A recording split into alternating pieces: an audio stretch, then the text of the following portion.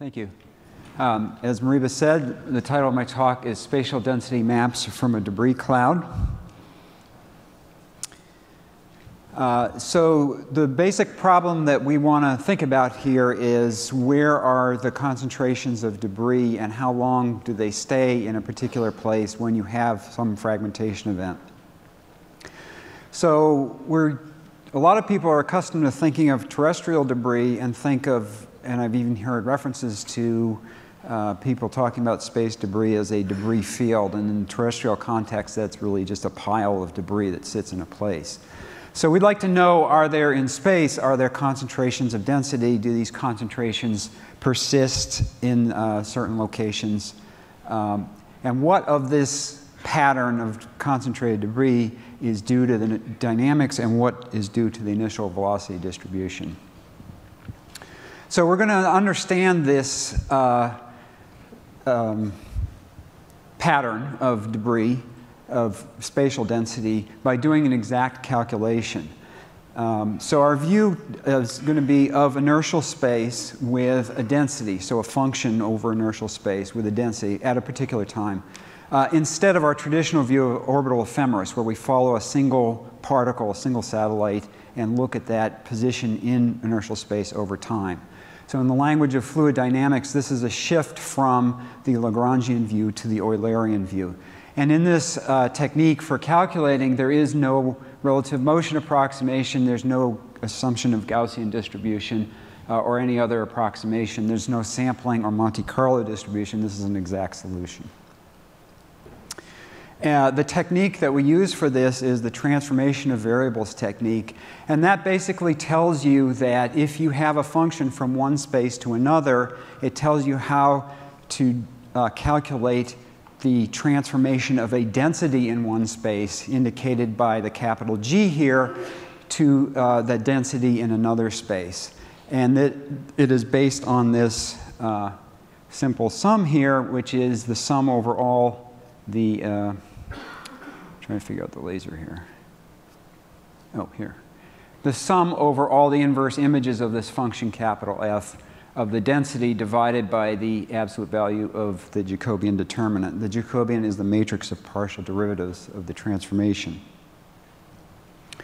And so in the context of this problem, we're going from a space of velocities, which is a three-dimensional space, at a particular time at the fragmentation point R1 to a later time at any arbitrary point R2 into the spatial space, so physical space.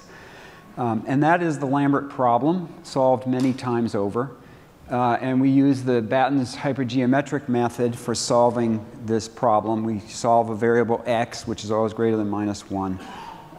And from that, you can get the full initial velocity R1. You can also get the partial derivatives, which are the elements of the Jacobian matrix. Those were worked out by Batten, and in a paper published last year, Nitin Arora provided a very straightforward algebraic series of calculations to do that. The Jacobian determinant, which is in that denominator, has units of cubic time, and they're typically values around 10 to the 10th cubic seconds. So when you divide that into a density in velocity space, you get a density in position space, which is what we want. Now, this is a little bit different than the traditional Lambert solution, because usually the Lambert problem is stated as, give me a solution between these two points for the given elapsed time. For this to work, we have to have all of them. So you could call this the total Lambert problem. So we need all these inverse images, and you can identify all the different possible Lambert solutions with this, what I'll call Lambert modes, which is the number of whole orbits starting with 0 or some positive number. You have the short way and the long way in the Lambert solution, and if you have a positive n here, there are actually two solutions that are for each of the short and long way that are greater than the minimum time. There's always a minimum time with the n greater than 1 solutions. So there are total, you could call it 2 n max plus 1 solutions. And these are mathematical solutions. I want to distinguish mathematical solutions from physical solutions because they solve the differential equation. But we may have a problem in that, or not a problem, but an advantage in that a particular solution strikes the Earth over the trajectory, and so it's not actually a physical solution. And finally, if you're intending to have high enough velocities, you have to consider parabolic and hyperbolic orbits as well. So the way we go about calculating this density map is we go through every pixel on the picture and say that's our R2, and for each elapsed time, and we calculate all these inverse images, the velocity R1 dot, and the determinant of the Jacobian. We look up that corresponding initial velocity distribution. So we now have a velocity R1 dot, and we look up in our distribution function of velocity and do that math, basically, and then calculate the density, turn that into a color scale, and put it on a picture. And with each time step, we can make a movie out of that. So to answer this question of where are the highest concentrations, we can set a threshold, calculate the volume above that threshold at each time step, and look at that amount of that volume as it changes over time. To try to answer the question of persistence, we look at the points which exceed the threshold and also exceeded the threshold on the previous time step. And so you can consider that some measure of persistence. And then we'll plot that over time as well. So to do this study, we consider two initial velocity distributions. One is a very simple one, sometimes called the top hat, which is a constant velocity distribution up to a maximum. In this case, a maximum of delta V, a maximum of 2 kilometers per second. It is isotropic in delta V. It's not isotropic in velocity, because remember, we have to add it to the initial velocity of the source orbit, which is a 900-kilometer altitude circular orbit. So it looks something like this with a step function drop-off at 2 kilometers per second. The second one is the NASA evolved distribution, which is an exponential in the log of delta V. In this case, we took an area to mass ratio of 0.1 meters squared per kilogram. There's no maximum delta V, and it's isotropic in delta V, or it's assumed isotropic in delta V. So the density is computed in this case, in the original orbital plane at 1920 by 1080, which is full HD. I think we can do this without reducing it. Whoops.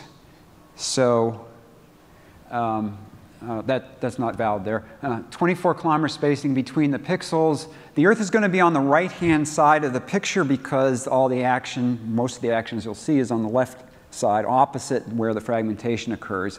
So the fragmentation will be at the very right-hand edge. And this video is the first 8 hours, 1 second of the video is 15 minutes of real time, and then it speeds up to 30 by a factor of 4, and then goes to 36 hours. And there's a green dot which will show the preliminary orbit prior to fragmentation, and then after fragmentation is a ghost satellite, where the orbit would be. And the density is a 0 logarithmic scale. So 0 is black, and then as it shades up to blue, brighter and brighter blue, it's a logarithmic scale, and then it goes to white. Actually, yellow and then becomes white. It's logarithmic until it hits a maximum threshold. Okay. So could you show the top hat movie now? So here is the initial orbit. And you'll see once it hits the right-hand side, it starts a fragmentation. And it's a fairly uniform and high-density cloud, and it's spreading out. Here's your banana shape, even with the stem there. And we see that there's a line, antipodal line, opposite where the fragmentation occurred. There are bands forming. Of course, there's the pinch point, which is well known over on the right side. As these bands form and it comes out, you'll see them get broader and start to overlap. There is also, notice this front edge here, which is high density. Now, this is where the speed up occurs. So as you go out, the density increases, and then it hits this sharp edge and then drops to 0. And this is true of each of the bands. There's kind of a band factory in here. You can think of it this way. As time goes on, these bands stretch out and they overlap. And at about 18 hours, which we've passed already, they sort of form a continuum there.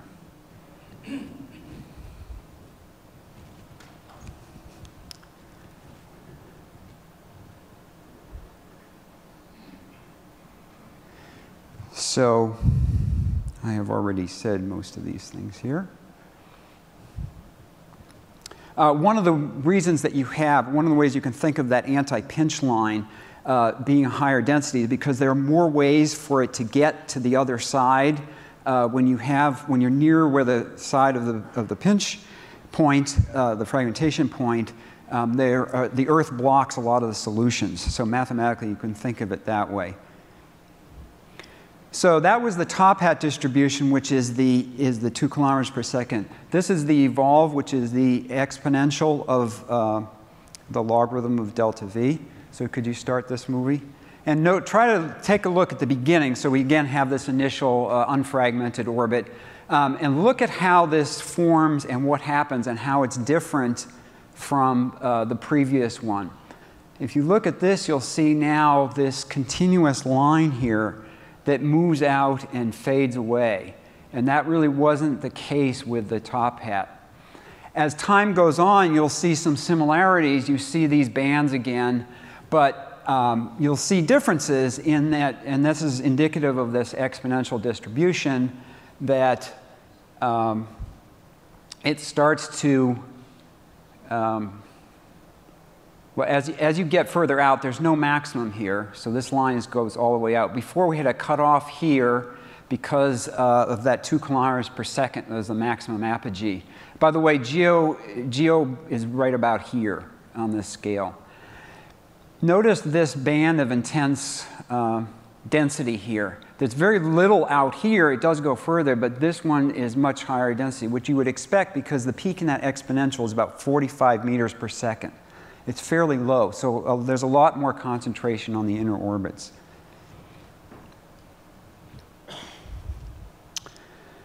So now we think about this area of concentrated risk and set a threshold of 10 to the minus 11th, say. And we'll set 3 different levels, 10 to the minus 11th, 10 to the minus 10th, and 10 to the minus 9. And look at this, look at the volume that exceeds that threshold, look at its dependence in time, and find this stable concentration area. And so this is for the top hat distribution. You can see this red line. There's a lot of transient, but it settles out into a constant one. The higher thresholds have a similar kind of behavior. Of course, they're lower total volume.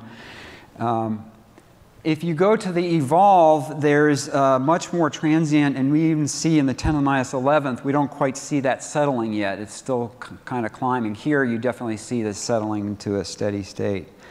And the persistence question is really interesting because it looks exactly the same, and it's after the initial transients, it's virtually all stable stuff. So like the pinch point, you look around there, and that's clearly a very stable location of density. And this, again, is for evolve. So again, it has that pattern of almost continuous stable density. So in summary, we can do this calculation exactly of where the density is from a fragmentation at a particular point. We simulated this on a 900-kilometer circular orbit for 2 different distributions. There's a lot of similar structures, the pinch point, the anti-pinch point, the bands, and so those are really common to the dynamics. And there are some things that are different, which are specific to a particular initial distribution. And the differences really are focused on that, like with the evolve, with the exponential distribution, we get that much more concentrated near Earth, but then no maximum in how far it goes out. And there's this persistence, which is very, there's a stable areas of concentrated density that persist, so that you could think of that as a debris field, but it's not, of course, it's not the same particles that are staying in one place. It's just that they're getting replaced. Everything's moving, but it's getting replaced with an equal amount of particles. So this is just a one-page summary of what I just said. Thank you.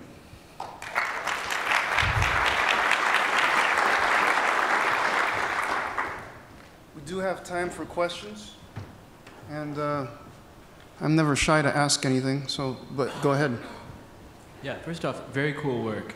A question, would this method be applicable to simulate a fragmentation event where it was two colliding, so you had, rather than just the velocity around one? Yeah, so there's a lot, obviously, that I had to skip over, but yeah, absolutely. You could imagine that, for instance, the assumptions, even without a collision, the assumption of isotropy here is not really valid because, when you have an explosion, it's actually asymmetric. And so, yes, absolutely, that's something that with a model of, any kind of model of delta V, you can put in there. And I should also point out that the hard part of this calculation is Lambert solutions. And if you save those results, you can put in different models for the initial distribution that will, relatively quick recalculation. And one more question. Sure. Is there any, would you suspect that there would be any difference between your results and the results found by, say, a Monte Carlo, the more... Yeah, we have. So we actually started with a Monte Carlo, and we saw these bands and said, hey, what's going on? And actually, you can work out analytically from basic orbit mechanics why the bands are there. But we said we need a better picture of how they change, and that's what got us into this. But definitely, this is one of our upcoming tasks, is to go back to the Monte Carlo and do a more thorough validation to make sure we get all the, you have to get all the solutions, and that would be a good check. Yeah. Thank you. Sure. So in real life, sometimes we see a busy week or two and then about 6 weeks of quiescent.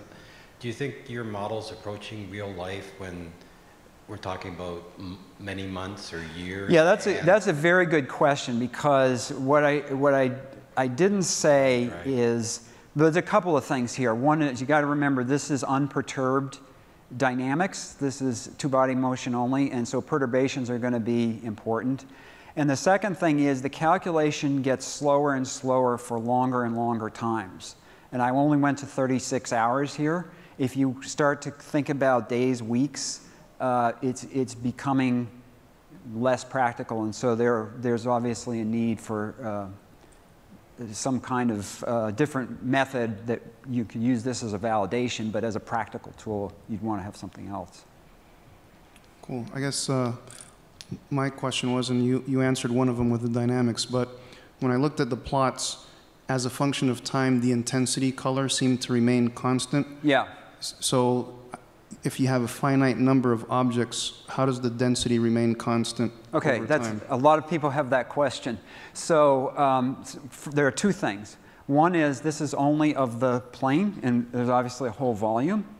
The second is, this is part of the, I don't want to say deception, but say the deception of a logarithmic plot. So you see these dark blue areas spreading out, and you say, where's that stuff coming from, right? Because you have to conserve, it has to integrate to 1. Right? So when you see that dark blue coming out, you got to realize this is several orders of magnitude lower than the white area. And so that white area can be giving up, so to speak, giving up density without you seeing it deplete in that scale. Excellent. Tom, if there's a chance for one more question, if you wanted to. Yeah, I was just going to ask if you had plans to look at some representative distribution of area to mass ratios and incorporate that into what you're doing.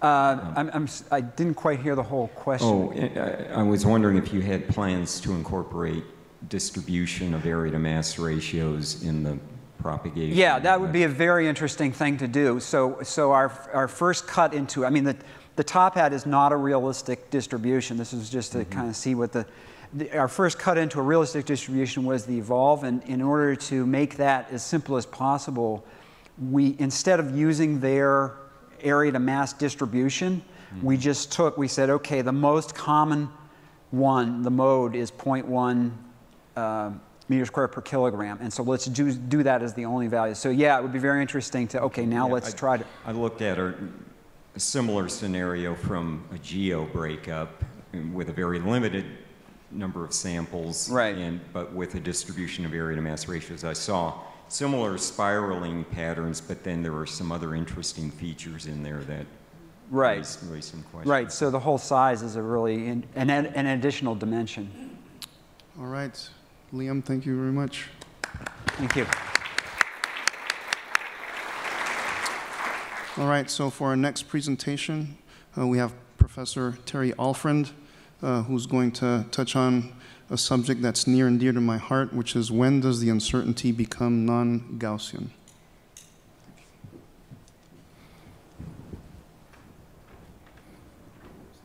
Yeah, gotcha. Thank you.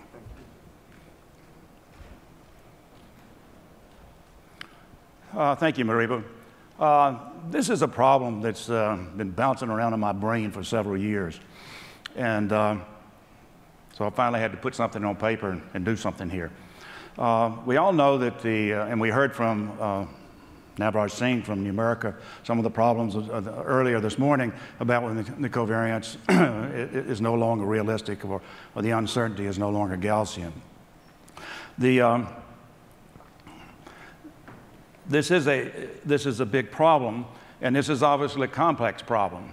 But one of the things that I really like to do is to see if I can take these complex problems, reduce them, get a reduced model, and come up with results, obtain a functional relationship that gives you a tremendous amount of insight into the complex problem, and then maybe this can be used to actually estimate something.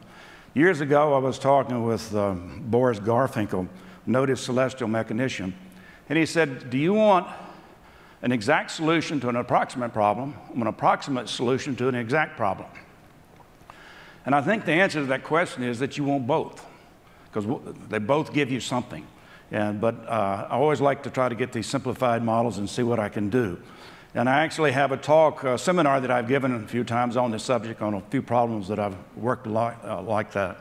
And it's entitled Analysis versus Simulation of Brains versus Computers. And someday maybe I'll do that one.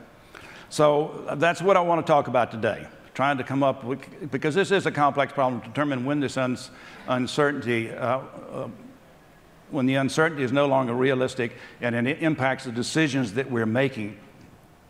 So this leads into, this is what my wife thinks I'm doing when I'm trying to work out these simple models. Now, you can't read, probably cannot read that, but that's a picture taken about 1 week after Sputnik was launched of Sam Herrick, Astrodynamics professor at UCLA. So that's what we do, folks. All right, so this is what I want to talk about today. First, how do we use covariance in space situational awareness? And most of these processes assume that the uncertainty is Gaussian. So what's the impact when the covariance is in error? It may be the wrong size, or else it's not Gaussian. And then I want to present the questions or objectives or research questions I'm asking. And then these next three, the non-Gaussian metric, 6D, 2D, and 2D analysis, are addressing those questions and then summarize. So what are some of the uses of the covariance? We heard earlier from the folks at Numerica, some of the problems with the probability of collision and what happens there when the uncertainty is no longer Gaussian. That's very critical because we're making decisions on whether or not to maneuver satellites to avoid collisions, potential collisions. UCT processing is another use of covariance. I did a paper in 1997 on using the Mahalanobis distance for the association of uncorrelated tracks, and some of that work is now being implemented. It was by Chris Sable out here as part of the GeoOdyssey program. But again, an assumption that the covariance is Gaussian. Maneuver detection, Marcus Holzinger may be in here. He's done work along those lines. And then sensor tasking, and the work's been done out here at PDS on using the covariance for tasking of the optical sensors. Now, so let's look quickly at the impact of an error in the covariance. Now, what's plotted here, there at the top is the equation for probability of collision from the work done by Foster, and P is the covariance, the P star is the covariance in the impact plane. But again, it's directly related, the probability of collision is directly a function of the covariance. And what's plotted here is that we took a notional example, and this is a very typical example took the probability of collision, got a particular covariance, and then we just increased the size of the covariance in all axes uniformly. So plotted on the x-axis is this factor k, so k equals 1 is the beginning example, k equals 2 is the covariance is twice as big. But what you see here, there's this particular region where if I'm going from 1 to 2, you can see that there's a 3 to 4 order of magnitude change in the probability of collision when the covariance is changing by a factor of 2. And this is exactly in the region where you make the decision, around 10 to the minus 4th or so, on making a collision avoidance maneuver. So this is just an error in the covariance in the size of it, but then if you add to this the fact that it may not be Gaussian, you can see the impact of not having a realistic uncertainty. So, so these are my sort of research questions and or objectives. And the first is I'm going to determine when the uncertainty is non-Gaussian. I have to have a metric that does that. That's number one. And then I've sort of, my simplified model then is to look at the 2D semi-major axis mean anomaly space to see if I can identify when the 6D orbital element space becomes non-Gaussian. And I'll give you the answer to that. The answer to that is yes. We can do that. I'll get to it in a minute. The third one is put together an analytic method for determining when the uncertainty in the 2D semi-major axis mean anomaly space becomes non-Gaussian. And the answer to that question is still unknown. I've got some approaches, but we haven't quite gotten there yet. So, as I said, this problem's been bouncing around my brain for several years. And it's this paper here by the folks at Numerica and Matt Hayduck, Beyond Covariance Realism and New Metric for Uncertainty Realism. And when I was talking with them, sort of the light bulb went off and I said, that's the thing that I've been needing to solve this problem. Because in that paper, there's an analytic representation using the Kramer von Mises metric that will help answer the problem. So this metric, it uses the Mahalanobis distance, which is dimensionless, and Mahalanobis distance is either, you can think of as the number of standard deviations. So when you get a number for it, you have some idea what it means. And it's also independent of the coordinate system. It uses all the state. It's not just a position determination. It's computationally tractable and statistically rigorous. And as I mentioned, it has both an analytic and a numerical form of the PDF. You have to get that, but it uses it. And so this was an excellent paper, and I recommend it to you. So that sort of set me on the path to trying to do a lot more on this problem. So here's the definition of the Mahalanobis distance. K is the number of standard deviations. X is the state. And so basically it's the error vector transpose the covariance times the error vector. There is a form for it when the covariance or the uncertainty is not Gaussian. You have a PDF form. I'm not going to get into that here, but there is such a form. And here's the metric.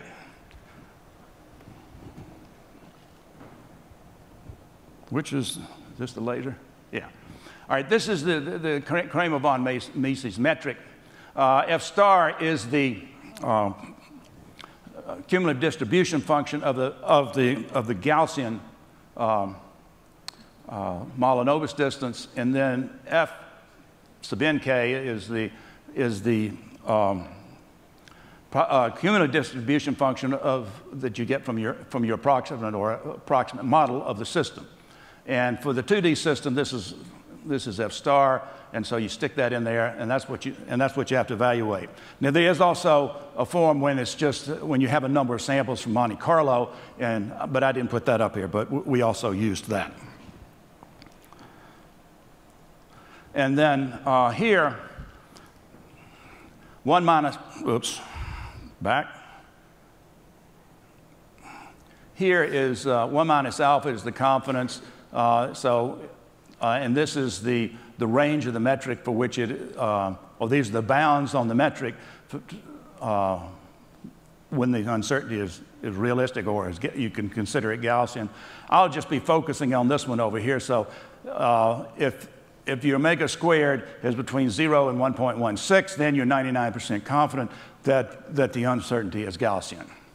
Well, I mean, we've done calculations with all of these, but the results that I'll present are based on that.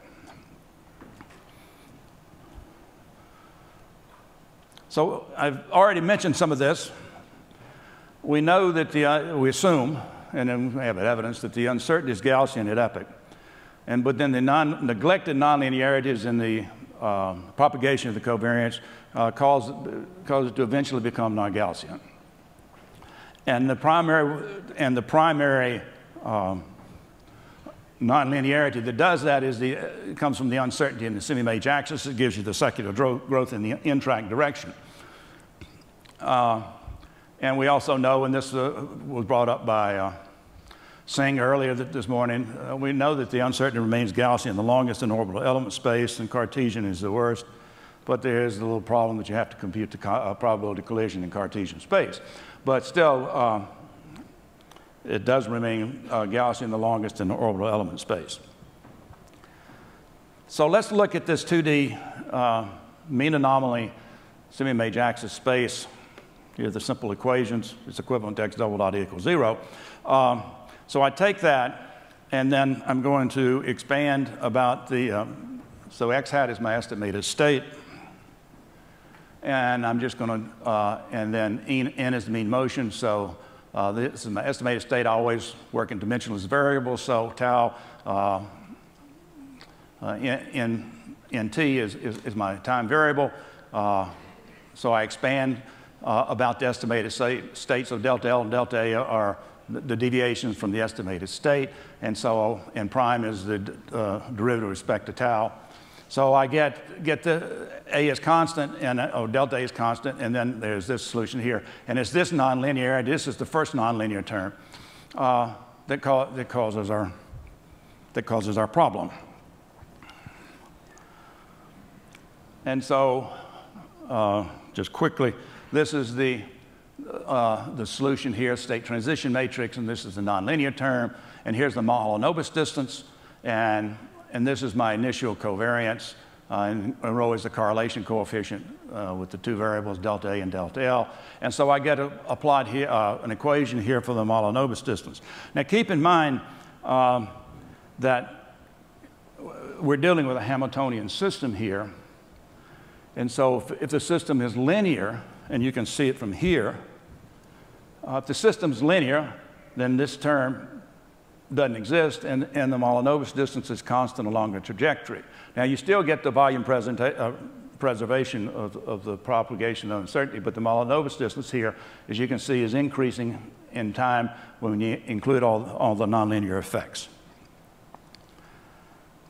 So plotted here are some curves of constant Mahalanobis distance, and it's plotted here for 1. And I've made a change of variables of y1 is delta A divided by its standard deviation, and y2. This is delta L0, not delta L, divided by its standard deviation. So we start out here with a circle with k equal 1. I set rho equal to 0 for this work, the correlation coefficient. And so you see here, after 1 orbit, there's hardly any distortion. After 10 orbits, in this one, the standard deviation of the semi-major axis was 5 kilometers, and the semi-major axis was 7,000 kilometers. So you can see here at 10 orbits, we've got a fair amount of distortion from the initial circle. And as you'll see later, some of the results, the uncertainty has already become non-Gaussian, and then you get more and more distortion as you go out in time. Now this next, the next chart, what this shows, what we're trying to show here is, this is for 10 orbits and 40 orbits, but the blue line here, this is k equal 1, is at time 0, and then the other one is for 10 orbits. And what we did here was we generated 10,000 samples and then solved the exact solution, and then plotted those with k less than 1. So the curve is based on the approximate solution, including the first term in the Taylor series expansion, but all these plot points were with the exact solution. So it's saying showing here that even up to 40 orbits, then that the first term in the expansion of the mean motion in terms of delta A is sufficient to capture the solution that we need. So now let's look. We looked also at, we selected the Kramer von Mises metric, but there's another one. There's several others, but one other we chose to look at is the Anderson-Darling, and that's covered in the paper by the numerical people. And it's just showing you here that we have, we're getting the same solution. We started out with 7,000 kilometers. The semi-major, the in-track error is 1 kilometer, so the mean anomaly is 1 over A. And so this is sigma A going up to 20 kilometers, and this is the time in orbits for which uncertainty becomes non-Gaussian, and we're getting the same result from both the metrics. We just wanted to make sure that what we were doing matched the various metrics out there. Now, so the next one shows you the effect of changing the initial in-track standard deviation from 1 kilometer up to 3 kilometers, and you get this. Initially this was counterintuitive to me, because it says that the larger your initial uncertainty is, the longer it takes to become non-Gaussian. But I think what's going on here is the fact that with the smaller initial error in the in-track direction, the covariance is narrower, so when you start getting distortion, it has more effect when it's more narrow. I think that's the answer to that. So with this in mind, we've got this portion. We've used, I don't have the closed form solution here for using the Kramer von Mises metric. We're using the numerical form. So this is a result of 10,000 samples. So now the two-dimensional 6D. So we took the same problem and used equivalent standard deviations in 6-dimensional. It's all two-body. And so here shown is the time for the uncertainty to become non-Gaussian for the 2D in blue and the 6D in red, and the 2D is in blue. And you can see that then that using that semi-major axis mean anomaly space gives you a very good approximation of when the 6D system is going to become uncertain. And I thought this would start at the beginning, so that's one of the reasons I approached this. So we've answered that part. Now, next, so that's the conclusion there. So now trying to get the 2D analytic formulation, I'm repeating some things here. This is the metric. I showed this earlier. I make a transformation of variables here, and so K is given here. And then I've set rho equal to 0 here. Now, how do I get? So what I need is this term here. I need the cumulative distribution function or probability density function for the Mahalanobis distance, and that transforms from this here. This is just the integral of. My time's up. The initial state here, it comes, and this is f of k for the Gaussian distribution.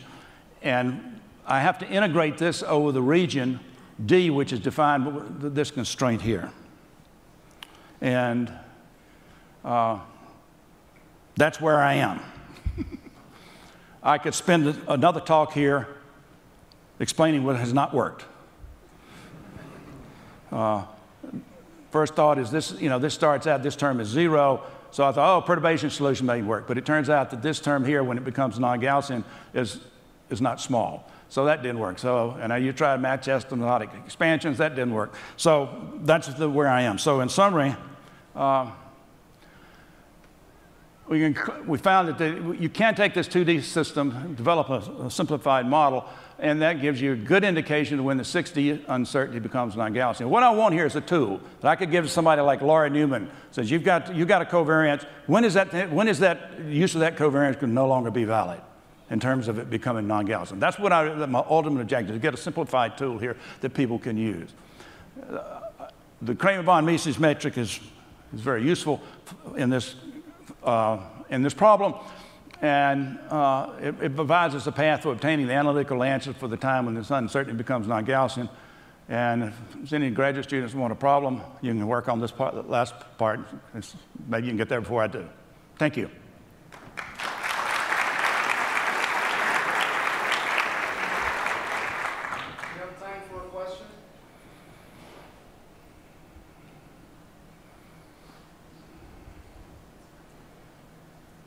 No, he didn't.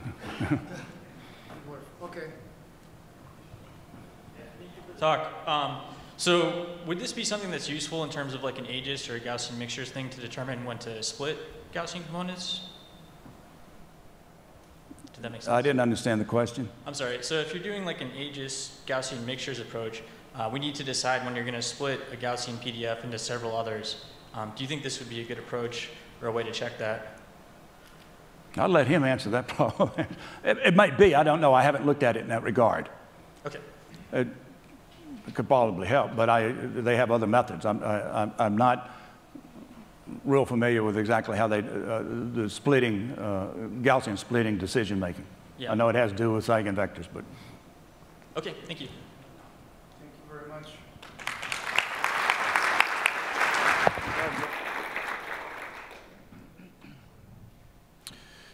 All right, so for our next presenter, even though it says Dr. Michael Bantel, we actually have the august and auspicious Doug Hendricks, who's going to give us the next talk, and it's going to be very interesting, so thank you. Okay.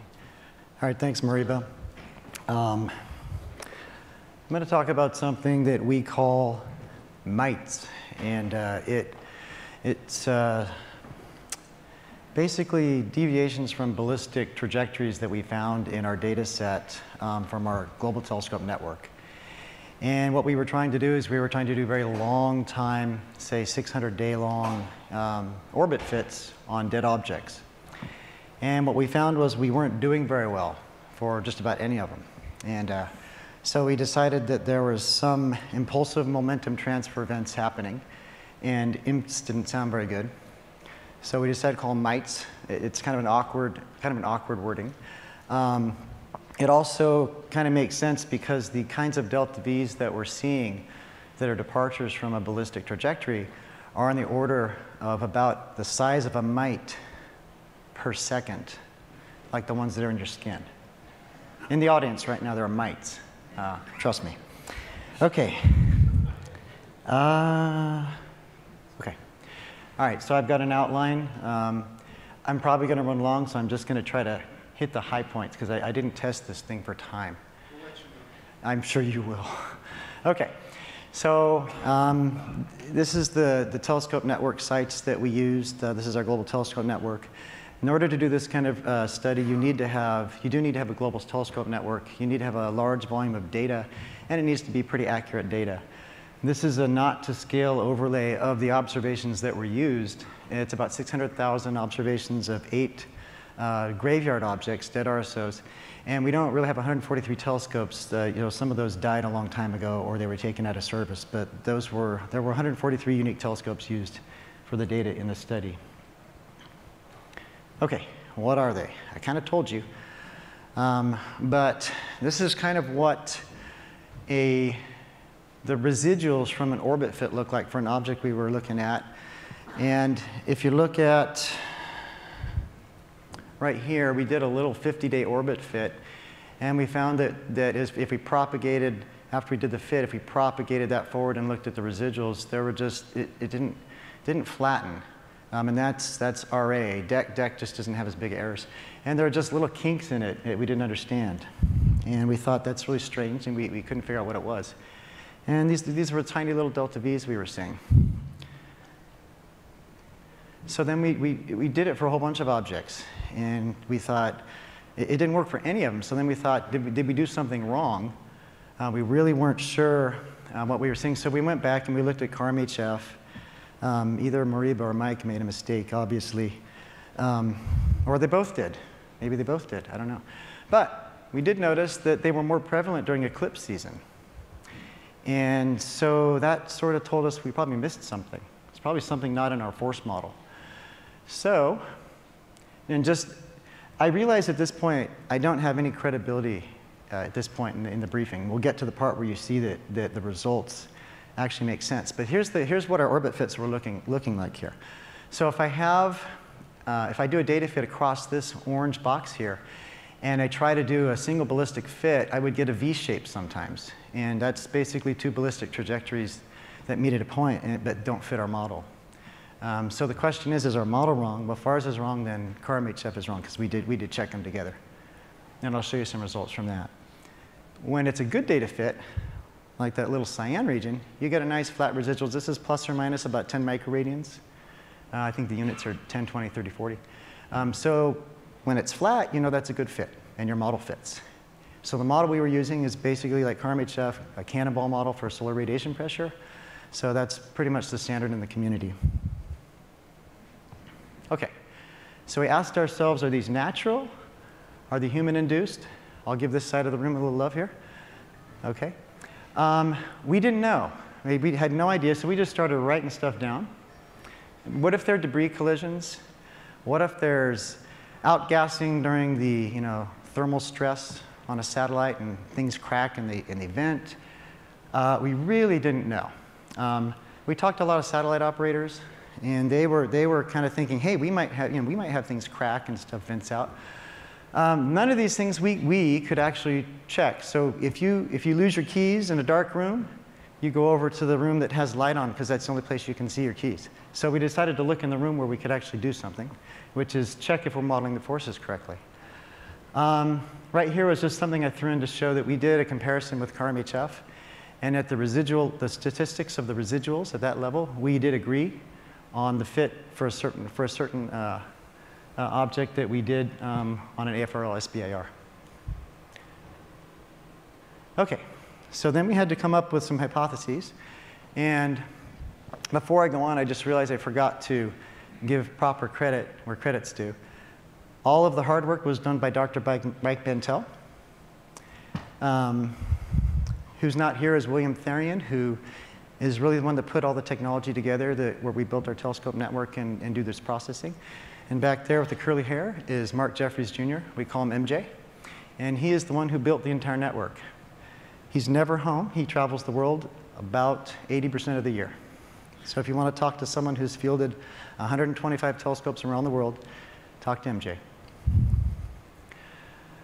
So Mike just started canvassing all the literature he could find, and he found the Yarkovsky effect.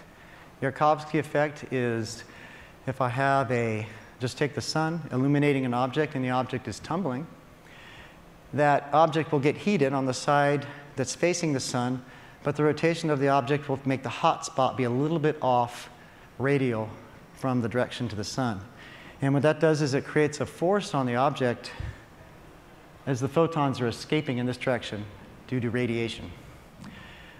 Okay, so we don't actually have a way of testing whether we are measuring, have a measurable Yarkovsky effect. Just want to make sure that's clear.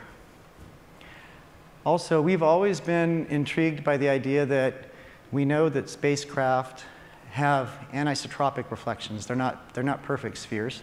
The question is that measurable? And so, for example, this object here is going to preferentially go in that direction because most of the light is going to go off to the right. So in general, we wanted to come up with a model that could at least account for the following, which would be if there is a component to the forces that stem from the solar radiation pressure that is not directed radially away from the sun. And that's all we did. So it would account for some goofy looking thing like this. But the model is actually pretty simple. So let's look at that model. First, I'll talk a little bit about sensitivities. So there's two things that really we think are the things that make the difference. One, we have asymmetric forces on an object that are due to the solar radiation pressure in some form. Secondly is whether you are turning off that force at the proper time. And if I turn off If I fail to turn off just a cannonball model in the back of the sun, I'm not accounting for a cross-track force that would perturb the orbit. And that is not a very big effect because the velocities would add in quadrature and it wouldn't be a big change in the energy.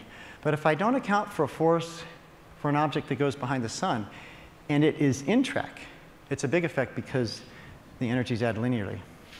Okay, so what we're looking for is any solar radiation pressure force components that we didn't model correctly that are in track. And in this case, where symmetry is broken because we forgot to turn off the sun properly. And that's something that is not in any models that I know. And I know that seems a little convoluted, so if you want to talk afterwards, I'd be happy to, and I'm sure Mike would as well.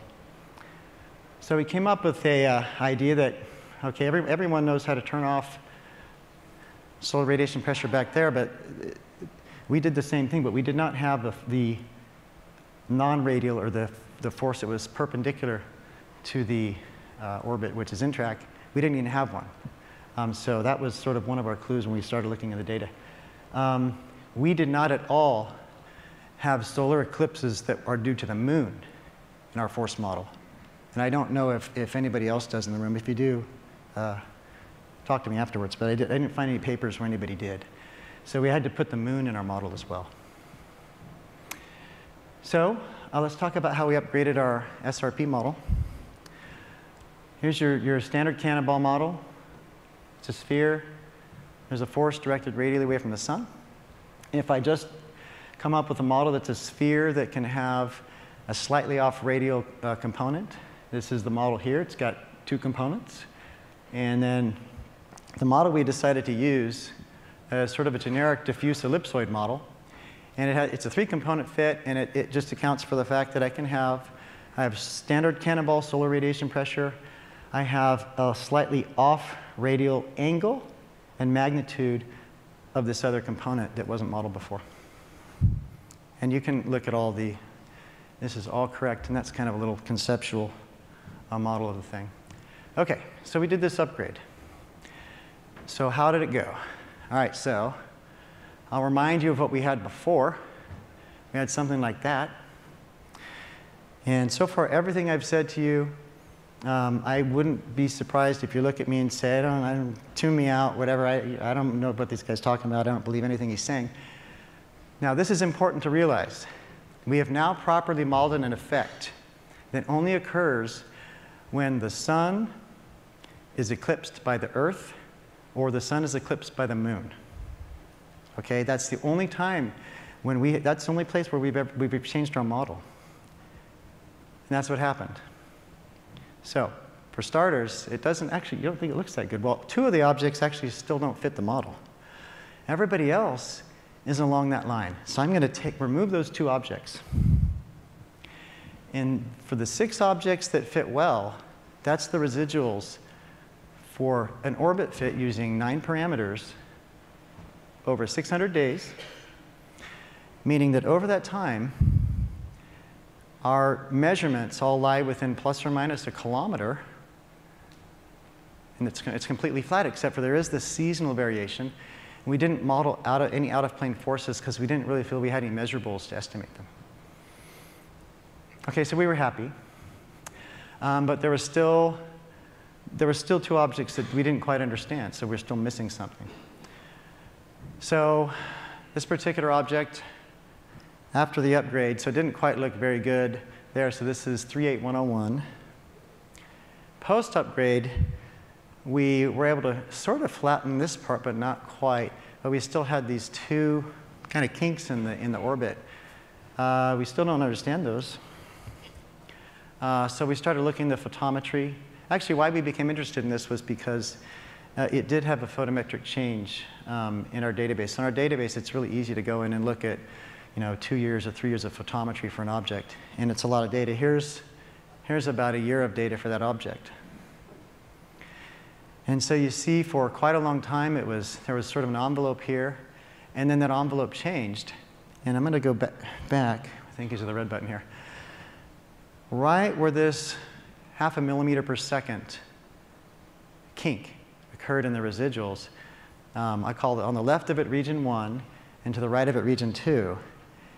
And it coincided with this time where there was a change in the photometric behavior of the object. So what this means is that in order to accurately perform orbit estimation for an object, and if you want to do it as precise as we're doing it, you have to have a signature model, a reflective signature model for your object in order to get all the forces right. And that's what we learned from this. Still don't know about the other kink, but we very clearly saw something here. So it doesn't mean we know what's going on, but we know it's important to model reflections and the directionality of the reflections.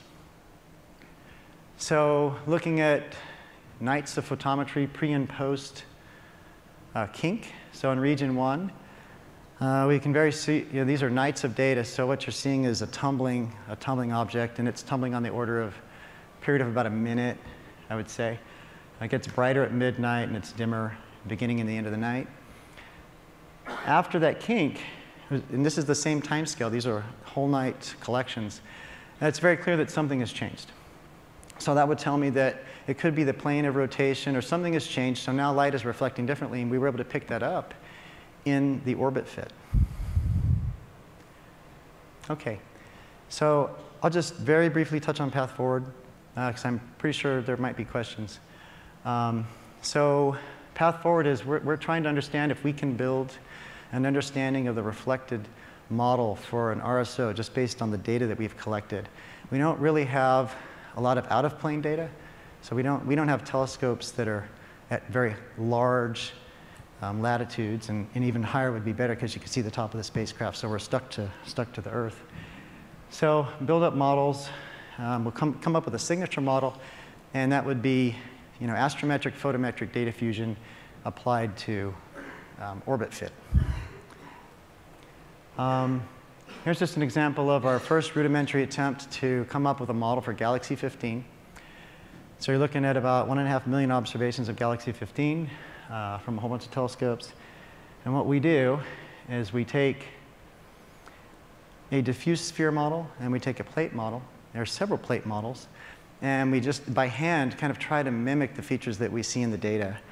And what you're looking at here, simulation versus data. And if I divide them, I kind of flatten that out, come up with, so you can kind of see they look very similar. And I'm not sure if there's another plot. There isn't another plot.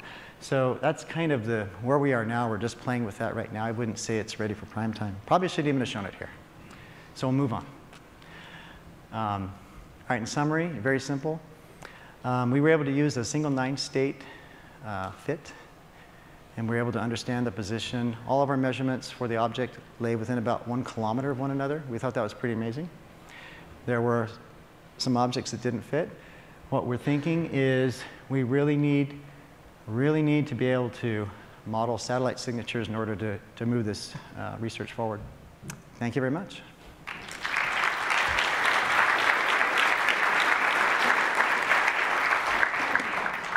Good job, Doug. Before both questions, I just want to put it out there that CARM-HF does model all these things. So just want to... I was just going to comment on that. It's embedded in there. It may be turned off, but there are several eclipse options that you have. One of them is a physics-based formulated by a guy named Vokrelicki, which counts for the Yarkovsky and the atmospheric refraction effects.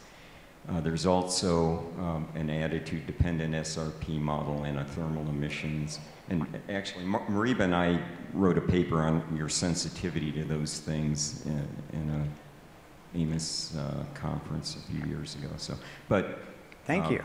They may be turned off when we parallelized CARM-HF. It's a computationally expensive function to model all that stuff. So. That's probably why we turned it off. We didn't realize someone would actually notice. That's pretty cool. It's just a sign of the quality of your data, I guess. Thanks, Tom. We'll see that. That wasn't a question, though. Thanks. Yeah, I have less of a question and more of a statement also. First, I always appreciate it when someone highlights the fact that we have this cannonball model. It's more of a pleasant fiction than it is really anything else. But the other point I'd just like to maybe direct you towards is that there's a lot of great work by McMahon and Shears that address exactly this point, combine solar radiation pressure and Minkowski effects, particularly applied to long-term orbit average equations of motion. And I just think that that'd be interesting to you guys, and you should think about looking at those. Okay, thanks. So far, no questions. Okay. I know they're just telling me something. Just a quick comment. About 2000, in one of their U.S.-Russian workshops, they presented a paper. They presented a paper which they claimed they were seeing something similar that they thought were small collisions at GEO. And that's about all I remember after 15 years or so.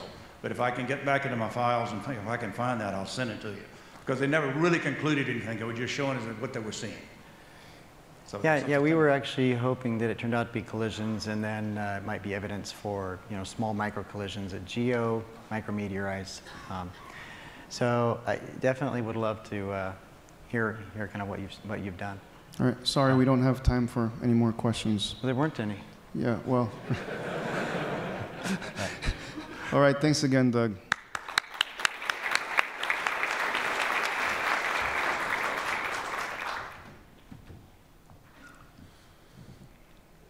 Our next paper comes to us from Lawrence Livermore National Lab on the subject of essentially combining optical imaging data for SSA purposes.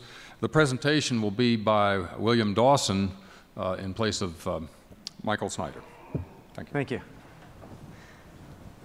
Thank you. First of all, I wanted to pass along Michael's apologies. He was very much looking forward to coming to this AMOS conference, and I can tell him how much he's missed because this has been very exciting. And related to that, Michael developed these slides. He made these slides, and he has a very different slide design style than I normally do. And I was planning on remaking the slides, but the conference has been so interesting that I haven't wanted to spare any of my free time to do that. Now, what I'm going to talk about today, though, is synthesis of disparate optical imaging data.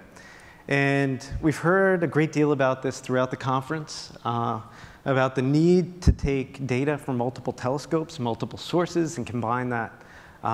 In fact, from the very beginning of day one, Major General Thompson said that this is going to be a big new push of the 18th space, and we heard that echoed later on in the day by Lieutenant Colonel Scott Putnam.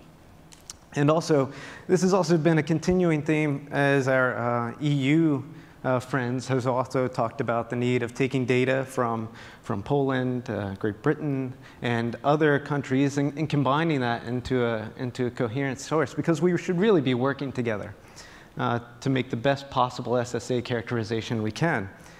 Now, this is a hard problem to do poorly, and it's an even harder problem to do a good job at.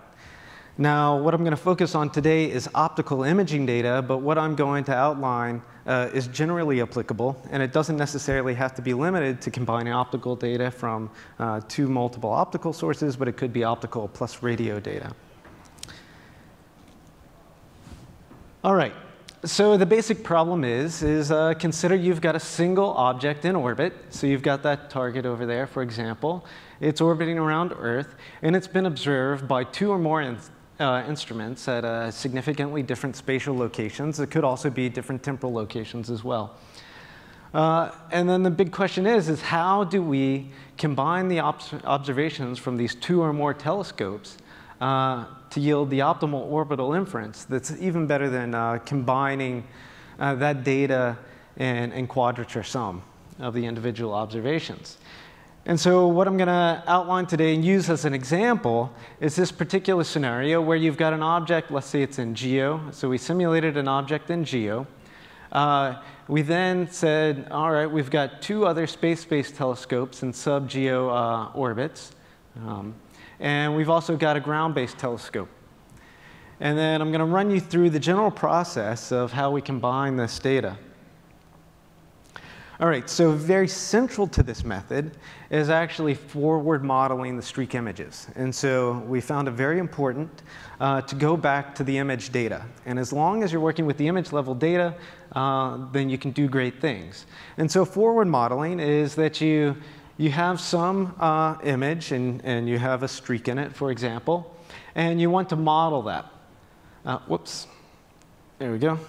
So you've got you need to create a streak model, and this generally has 6 parameters for a model of a streak in an image. You've got the position, x and y, length, flux. You've got the position angle, and the point spread function width. Now, there are additional parameters that you can model. You can model the noise.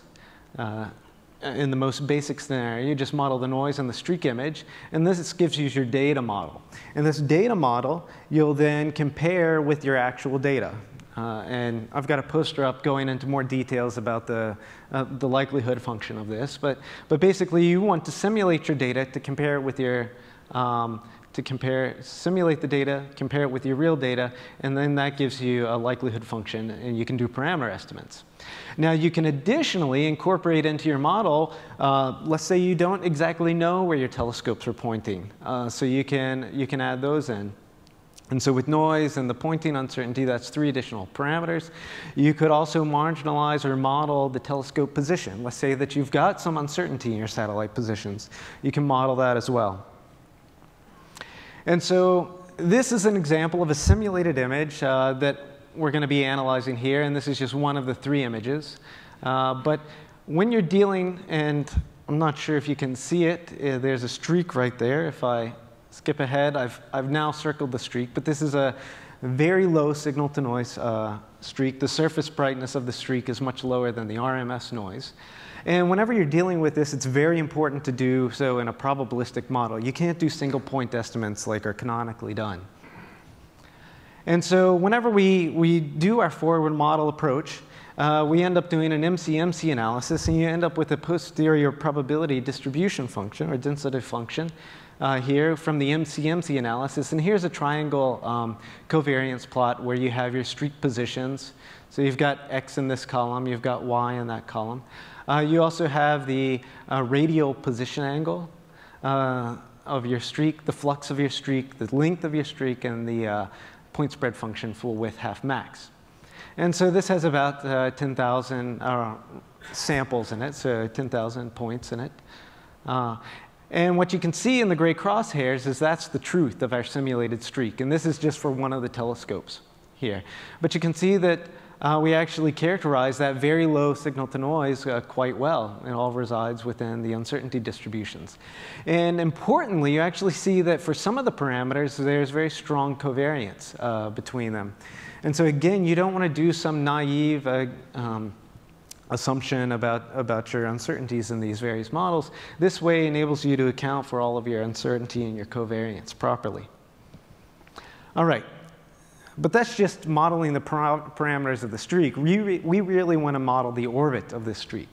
And so how do you go from these random samples of the image properties of the streak to actual orbital parameters? And so you start off. Now, in that image, we had RA and DEX start and end points of our streak. But we didn't have the range constrained at all. This was a first-time observation, let's say. And so we had no constraint on the range. So if we want to take those MC-MC samples from our streak model and convert them into an orbital model, one of the things that we have to sample is the ranges of the start and end of the streak. And so for this, we use a highly correlated Gaussian prior. And this is the range of the start of the streak and the range of the end of the streak. And you can see that it's highly correlated. And actually, this really just happens naturally. Even though it looks like everything's on a line, there's just some width to it. It's just that there's much more uncertainty in the actual range.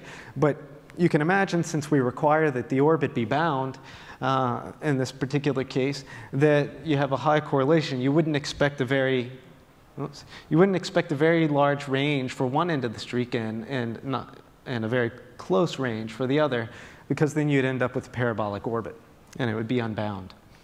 All right, so we sample from that. for the orbit, we can actually discard the streak flux and the point spread function parameters. We marginalize over those. We then combine the ranges and the streak angular positions to get samples of the 3D position vectors at the start and the end of the streaks. Okay?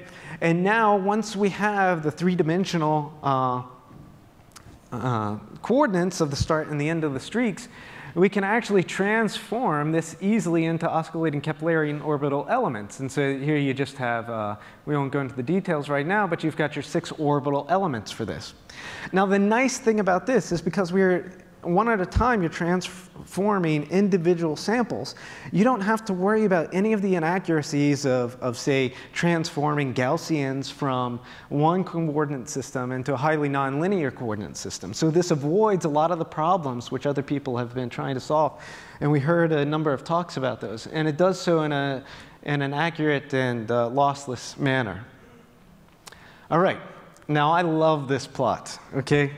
This is one of my favorite plots here. So what is shown over here is now your posterior probability density function, but for your 6 orbital parameters, and then color-coded by whether or not it came from the ground-based telescope, or blue for one of the space-based telescopes and green for the other space-based telescope. Now, you can tell that the uncertainty distribution in each one of these parameters is highly non-Gaussian, highly nonlinear. But it's all been captured accurately by our forward model approach. What you can also see is that while individually, any one of the parameter estimates from one telescope of this one epoch of streak imaging is very uncertain, they actually cross in very few locations. And what's shown in the black crosshairs in each of the panels is the actual truth value for the simulated orbit. And so you can see that all of these wildly uncertain distributions actually cross in the overlapping in the truth area. OK. So how then do we go from this to an actual orbit estimate? Because we still have these 3 separate uncertainty distributions here from these 3 separate telescopes, but we need to define one orbit. And how we do this is multiple importance sampling. And again, this is statistically rigorous, and it's the most efficient way, and as far as conservation of information goes. But what you do is you take each of your samples from one of these telescopes, and you evaluate it in the likelihood function of the other 2 telescopes. And so what this does is that for each of these samples, you get an associated weight of, essentially, it's a consistency weight. And you say, do these agree? And then that enables you to get out a meaningful posterior. You can do importance sampling on these points. And so you get out a meaningful distribution of points for the combined orbit. Now, this also has a number of advantages. And one such advantage is that, let's say you made a mistake and you thought that one of your telescopes was actually observing the same streak, but it really wasn't observing the same streak as your other 2. You could imagine crowded fields. This could happen. What will happen in that case is then for that telescope, its distributions will be inconsistent with the distributions of the others, and its points will receive very low likelihoods, and so they won't contribute to the final posterior parameter distribution. This same multiple importance sampling method can also be used for probability of collision, right? Because there, you can apply the same thing. It's different, but you have 2 uncertainty distributions of where objects will be at some future point. You can then do the multiple importance sampling, where you take samples from one, evaluate the likelihood of the other, and vice versa. And then you can actually calculate a rigorous probability of collision. We didn't explore that here in this short talk, but I'd be happy to talk to you more about it afterwards. All right. So here is here's a comparison study. And in this is the marginal posterior parameter distributions for your 6 orbital elements. And red shows you what you get if you're just using the ground-based telescope and you take 3 consecutive 30-second exposures and how well you can constrain the orbital parameters from that. Blue shows what you get from one ground-based telescope with 10 consecutive 30-second exposures. And then what's shown here in green is what you get from the 3 telescopes observing just one streak. So no sampling in time. It's the same time, but just that. And so you can see that if you want to get the same information from a ground-based telescope as you do from this toy model where you have a ground-based telescope and 2 space-based telescopes, you actually have to observe it for considerably longer amounts of time. That's okay sometimes, but sometimes these objects are moving so fast, you don't sample them as often, and maybe you only get 1 or 2 snapshots of the object. Now, this is just summarizing kind of that here with showing that, okay, this is what you get with one ground telescope, increasing the number of subsequent exposures and going up to 10 consecutive exposures, and showing the ground level for one of our orbital parameters here. And this is one ground plus 2 space telescopes, 1 exposure, 30 seconds each. And then this is showing you the standard deviation of the mean longitude in degrees. So this is the degrees along the orbital path. And so you can see that with the ground-based telescope, if you only have 1 shot at this, you've got basically 40 degrees of uncertainty in where that is in the path. And so if you want to come back and follow that up, good luck doing that. However, if you've only got 1 or a few shots, you can do a much better characterization and constraint by combining information from multiple telescopes.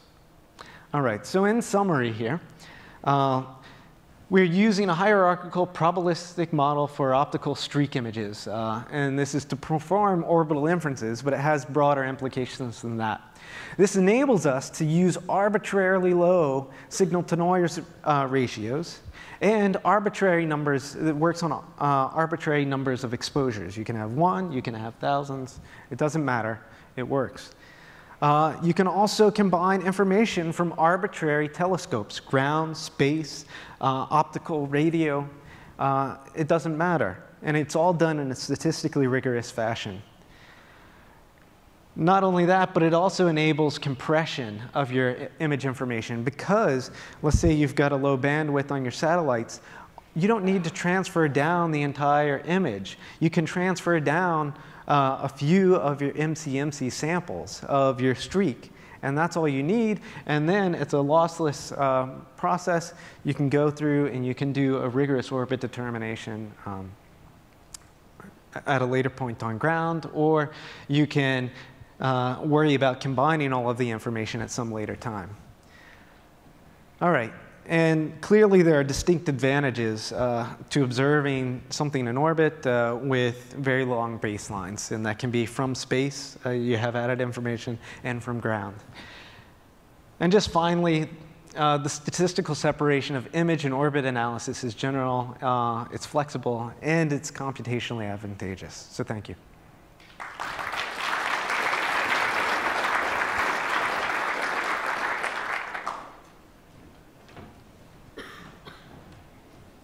Very good. We have time for a couple of questions, if they're easy. Yeah, so I guess my question is, I got a little bit lost with how you determine whether you're looking at the same object or not. Ah, OK. So if we go back here. Oh, sorry. Yeah, all right, here we go. So what you would expect in this case.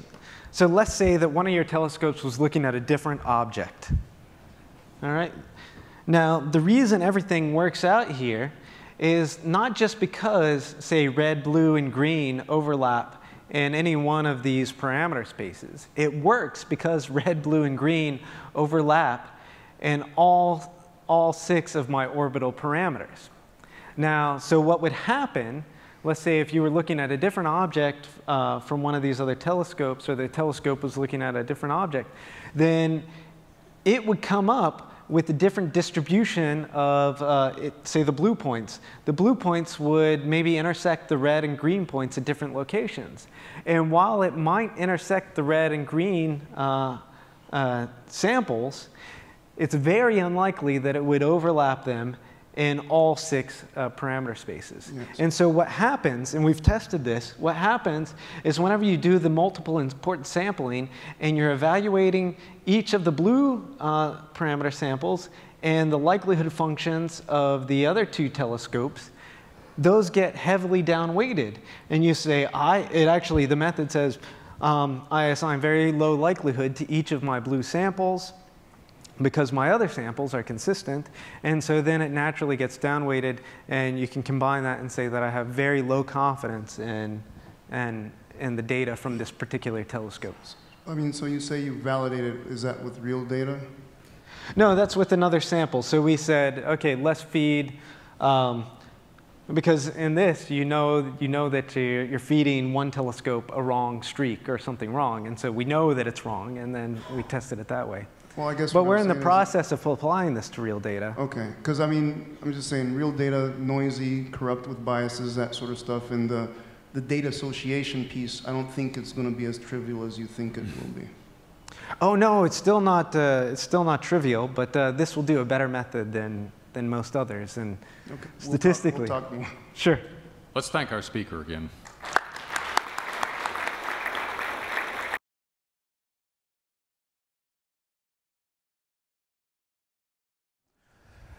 Okay, today I'm going to be talking about moving towards relaxing the spherical assumption. So I think it's commonly known that the solar radiation pressure model has been used ubiquitously for orbit determination and propagation of objects in MEO and GEO orbits. And I mean, it's going to work, it works reasonably well. The object is spherical, of course, as you would expect.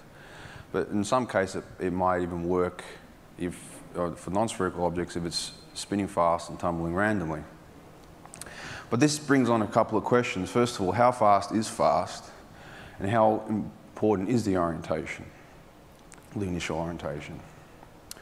So here I'd like to sort of try and shed some insight into answering those questions. But you might be thinking, well, if we're concerned about accuracy, why even bother trying to work with the spherical assumption? Why don't we just assume everything's non-spherical? Fine. I mean, that would lead to, or potentially lead to more,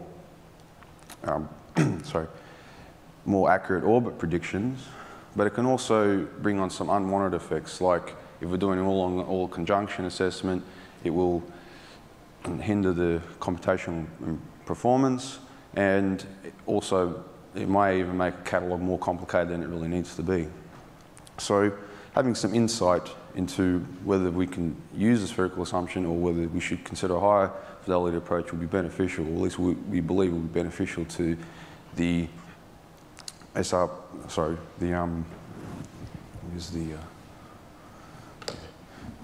least beneficial to the SSA community. All right, so when we do orbit predictions, I mean, there are several applications which I've listed there. And what's important is that each case will have its own sort of level of accuracy associated with it. So why that's important is because for this particular analysis, I need to know what the threshold is where I decide to use one approach or the other. So say if I was collecting data for a conjunction analysis, then I might use the proximity threshold to set my limit. So if I was to take or look at the separation from using the SRP, the spherical SRP model, and compare that to a higher fidelity approach which accounts for the orientation and spin rate of the plate, which I forgot to mention that I'm going to be focusing on a flat plate in a geo orbit. And if I look at the separation, I want to be able to see what happens when the spin rate decreases. When I decrease the spin rate, I want to see what happens when I what happens to the separation, so I can decide which approach to choose. Okay, so now here are some of the assumptions that I've used for this analysis. I've highlighted perhaps the most important ones there in red. Like the initial epoch is at the vernal equinox. I'm going to be considering lunar and non-spherical Earth gravity, where I'm taking the order to be 10. And so I'm also going to be looking at non-zero specular and diffuse reflections as well. All right, so here's how I've defined the orientation. So you can see if I want to calculate the effective area, I can use that equation there on the top, and the normal to that in the inertial system can be found by a series of rotations, and that can be linked to the normal in the body fixed frame. So, for example, if I set my initial orientation to be 0, the body fixed frame will coincide with the inertial system, and then as I sort of rotate around the x-axis, the y-axis, and then the z-axis, you can see how it changes, basically. I mean, this is pretty standard stuff if you've worked with attitude dynamics. So as I said before, the two models, I'm going to be considering the spherical assumption, of course, and I'm sure most of you have seen that before, and a Lambertian BRDF model, which counts for the specular and diffuse reflections. So this is applicable to a plate, this particular model, and of course, the more facets you add, it's going to get more complicated. All right, so because I'm going to be comparing the two cases, I need to be able to estimate the so-called gamma value for the spherical case, which is basically the product of CR with the area to mass ratio. And in order to do that, I need to consider the fact that the normal can, in general, be in a component in the direction of the sun, or also in a perpendicular component. So if I take that in consideration, I can rewrite the BRDF model like this. And because I know the SRP model is oblivious to any forces that aren't in the direction of the sun, I can ignore that second term, take that first term, take the average of it, and then come up with an expression like this, which I can then use to estimate the gamma value. All right, so using that, I can then calculate the separations. All right, and what you see there is the projected separation in the radial, long track, and cross track directions. And basically, the behavior it's periodic, as you can see, with a growing amplitude, and that the period to those curves are actually consistent with the orbital period. And the most dominant case is in the long track direction, which you would expect. And perhaps what's important there is the actual amplitude, which is about 40 meters, which in practical terms, I mean, 40 meters is quite good. I think most people will be happy with their predictions are within 40 meters of the actual object. Now, as I rotate it around, you can see that it's qualitatively similar, so I'm getting roughly the same order of magnitude there, and then again, it's very similar, so not really seeing that much changes when I rotate around the z-axis. But when I rotate around the y-axis, I can see that it's considerably different.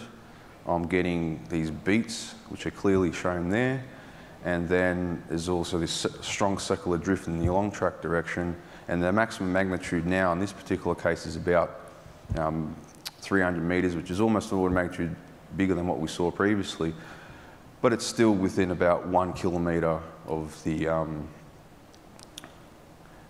of the object, basically.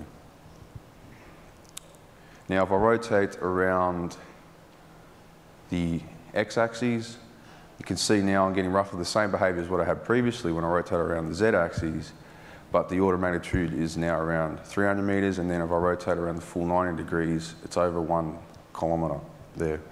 So,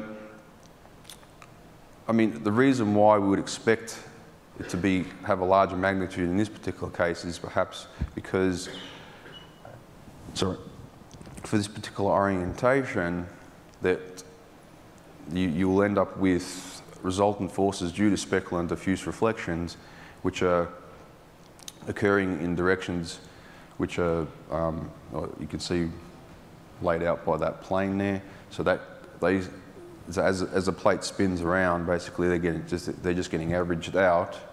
And if they're also acting in the perpendicular to the sun direction, then they won't be able to be captured by the spherical assumption. So you probably would expect to have a larger separation for this particular orientation. Now, all the results you've seen here now are basically for the fastest spin rate that I've considered in this analysis. So what I want to do now is slow down the spin rate and see what happens. But before I look at the separation, I'm going to consider the semi-major axis, because I know that the semi-major axis is affected by accelerations in the along track and the radial direction, and also because it allows us to see when the coupling between the orbital period and the spin period starts to creep in. Okay. So what you see there on the left-hand side is the semi-major axes for the plate, the full plate model, and I've subtracted out the semi-major axes for the case where there's no SRP, so I'm only considering lunar and non-spherical Earth gravity effects. And you see it's basically just a sinusoidal curve, and if you were to do the analysis just using a perturbed two-body problem, you'd pretty much get the same result. Now, you see on the bottom there, there's a fit to that curve, and that frequency is consistent with the orbital frequency, that's 6.4, and it's also what we see in the FFT analysis, where you can see that large peak is at a value very close to 6.4 there. And so, as I slow it down, we can see that we don't get much, we don't see any significant difference in the results there when the spin rate's at around half an hour. But then when I get to about 6 hours, I can see I have the characteristic behaviour that I saw previously, but there's something else happening here. There's some additional effects. And if you've noticed on the right-hand side in that fast Fourier transform analysis, you can see some extra peaks which have appeared there. So to try and capture those effects, what we can do is we can propose a cosine series expansion, where the frequency to those terms will be a linear combination of the orbital frequency and a positive or negative multiple of the spin frequency. So if we use that's what I've used for the expansion there. And then if I fit the data again, I can see that the most dominant cases are actually consistent with those peaks you saw in the FFT analysis. And if I slow it down even further, as you can see now, the semi-major axis is completely different to the spherical case.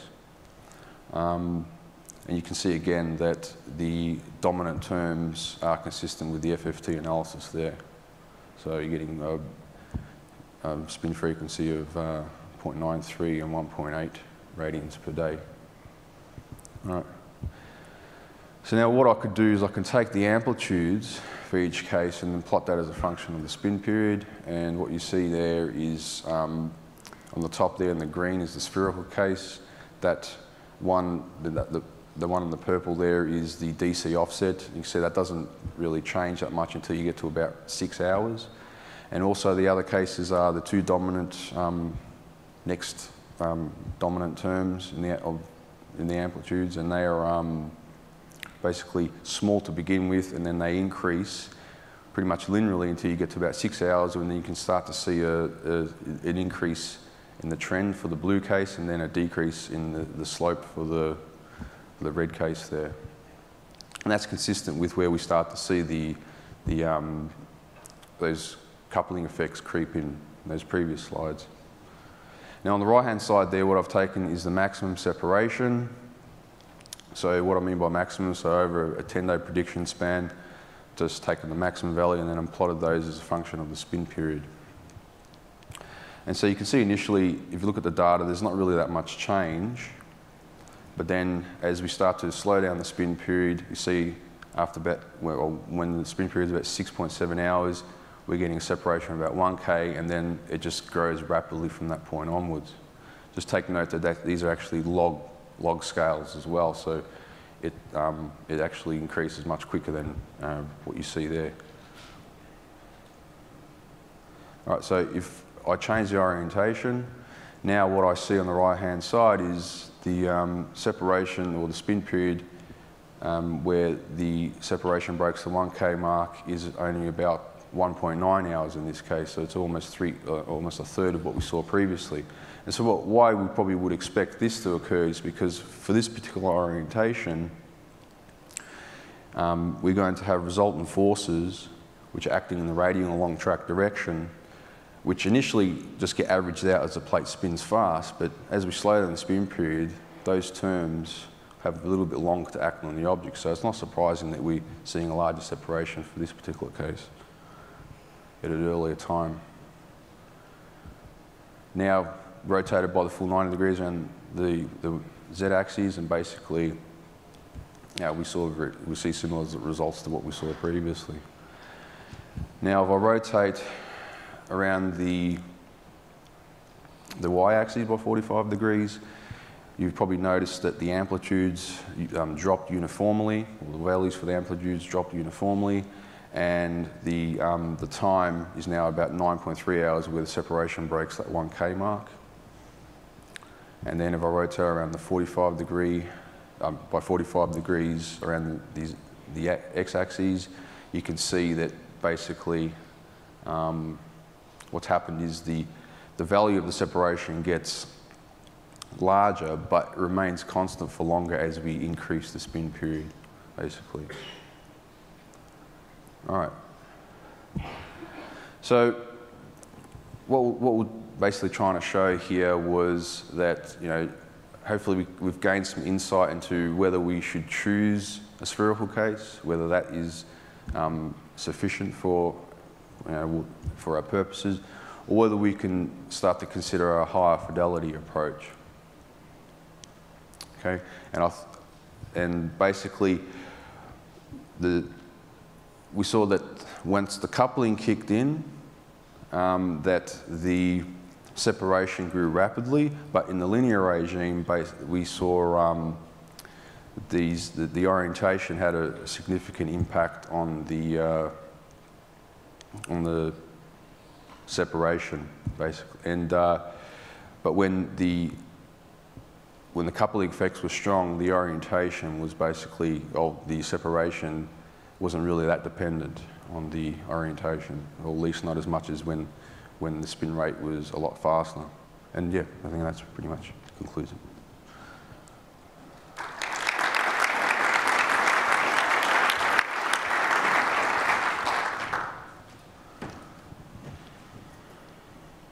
All right, aside from the weird strobe light going off in the room, anybody have any questions?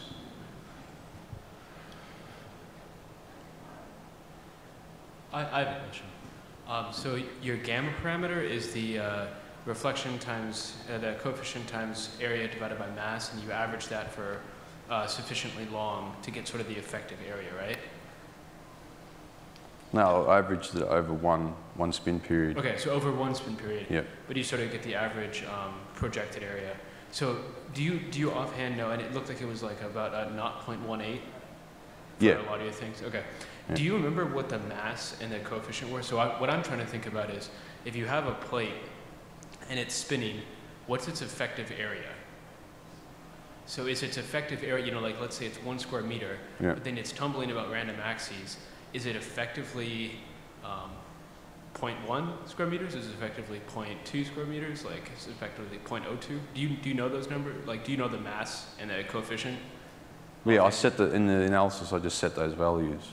But it doesn't really, it's more about the gamma value, really. Yeah, effectively. It's but not really. If you have a different material with different known thickness, so mass, or different known coefficient of reflection. Yeah, so I'm not fully understanding the question. Okay, let's chat afterwards. Yeah, we'll have a chat afterwards. Yeah. Thank you. All right, thank you.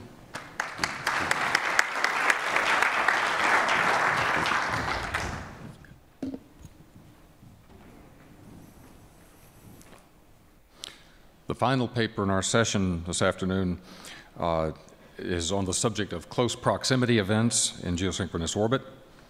The presentation is by Patrick Lerch from orbital ATK, and that's at least the second time I've mangled a name today, so I owe somebody a favor. Thank you.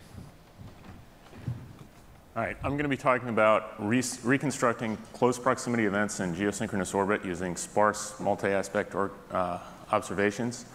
And a little bit of background, I work for Orbital at the First Space Operations Squadron in Colorado Springs. So as there's more sensors coming online that can produce observations from orbits like GEO, how can we take advantage of that in order to produce more timely OD? All right. So when we're trying to reconstruct close proximity events in GEO in a timely manner, a lot of times there are very few OBS available. So traditional techniques like Gooding's angles only, or if you have an a priori state using batch OD, sometimes produces inconsistent results. And we'll talk a little bit about the observability of these cases. So what this technique does is take observations from the ground and from an observer in GEO and tries to produce an OD, a reasonably accurate OD, very quickly using as few as 2 tracks and the known state of a known RSO that happens to be in the field of view. So using the known RSO, you can help to reduce the search space and find a more accurate solution for your unknown object.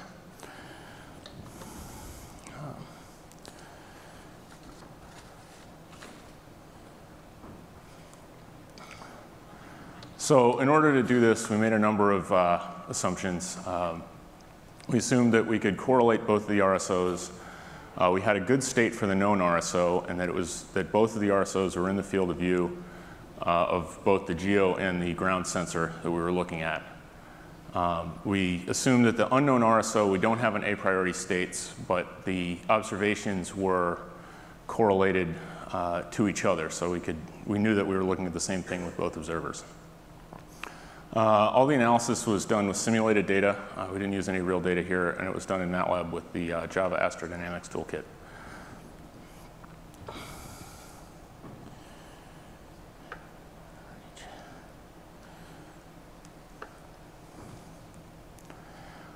So one thing to point out, and this is probably fairly obvious, is if we quantify the observability of a ground observation and an observation from an observer in GEO, ground observers have very good in-track observability when you project that onto the RIC frame of the RSO that you're looking at. And they do not have very good radial observability. Now, a GEO observer has very good radial observability, but very poor in-track observability. So in this technique, we take advantage of that in order to produce a better state.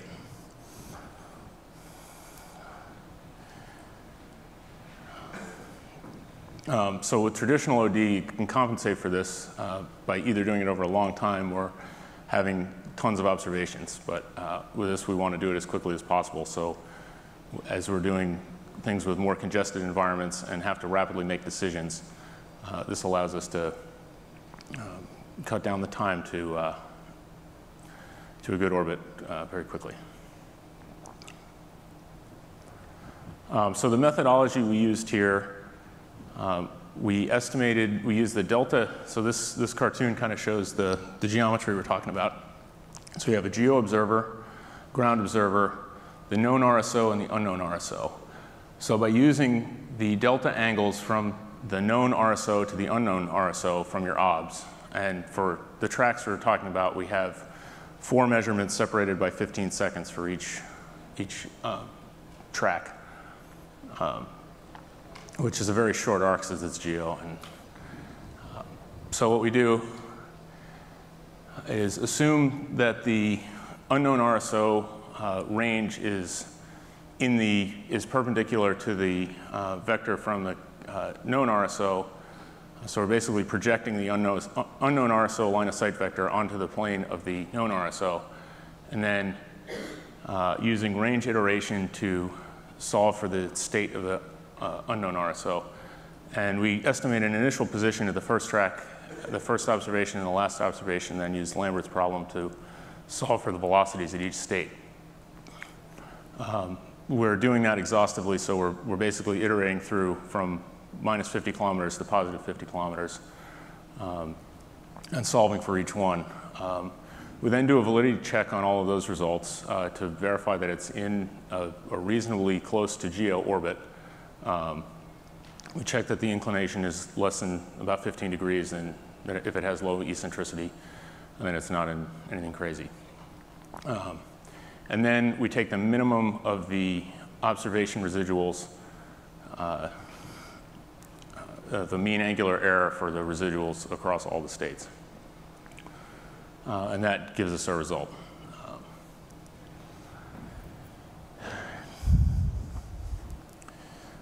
So to test this, we did a fairly preliminary test case. We did a number of different unknown RSO positions to look at the types of conjunctions you would see at GEO. So we looked at if you had an inclined object coming close to an object you know about, such as a comm satellite. There's plenty of things since inclination grows. That's a fairly frequent case. We also looked at objects that were drifting and may come close to your object radially. So if you had a subsynchronous drifter, and then also in-track, which would kind of represent things that are co-located in GEO. We also looked at a case where the objects were clustered, which is, as we all know, a very difficult problem to solve for OD. So on some other cases we did some sensitivity analysis on the longitude of the observer and also varying the time between observations.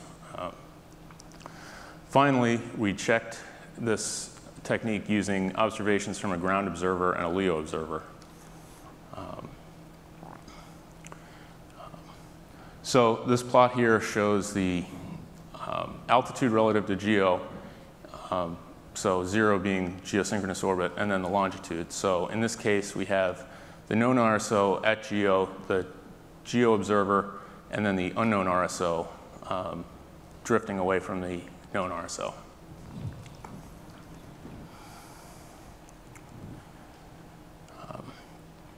So for the test cases that where we varied the position of the unknown RSO relative to the known RSO, we found we had pretty good results. So the positional error was on the order of several hundred meters, and the velocity error was on the order of 20 or so centimeters per second. And that was pretty much agnostic to where the unknown RSO was in relation to the known RSO.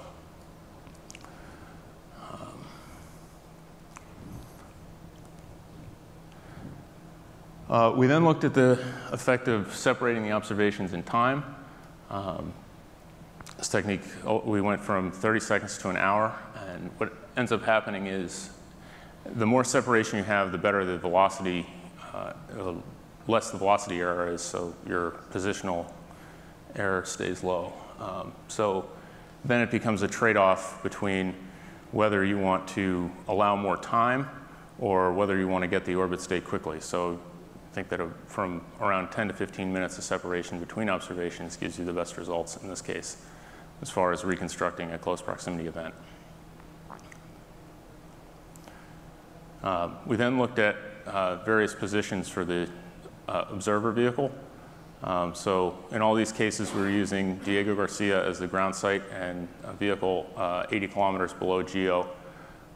And we varied the longitude of the observer when it was very close. So we went from 2 degrees to 90 degrees. And in the closer cases, it seemed that the